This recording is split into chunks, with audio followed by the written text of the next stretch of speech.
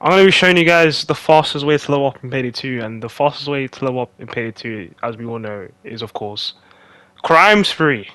One of the most brokenest things in the game right now, but yeah. Also, another thing, you have to be like level 60 or something. I think it was like level 60 or 65. I can't remember because I'm like infamous 100.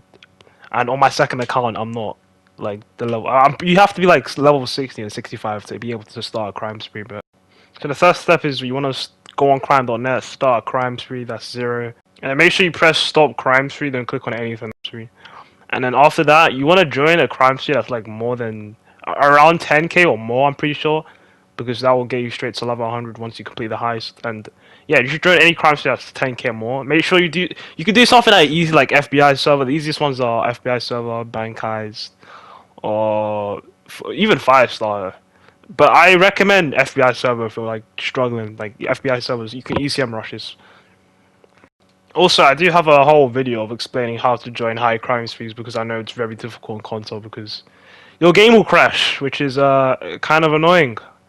Yeah, for PC, I'm pretty sure for PC like your game won't crash if you join. Actually, you probably will. I don't even know. I've seen people with like 3 billion with literally letters in the flipping crime spree. How is that even possible? But anyway, enough waffling. Yeah, just build up crime spree. Bring a stealth build that has ECM jammers. Also, in the assets, you want to bring the item that allows you to have more deployables, so you can have 3 ECM jammers, make your life more easier. It'll be perfect if you have a friend or you just find someone online that does higher crime sprees. Hopefully, they don't kick you out. But yeah, once you've completed the heist, I'll show you what to do next. So that once you've completed the heist, you're gonna see literally how much stuff you get from completing one of these heists.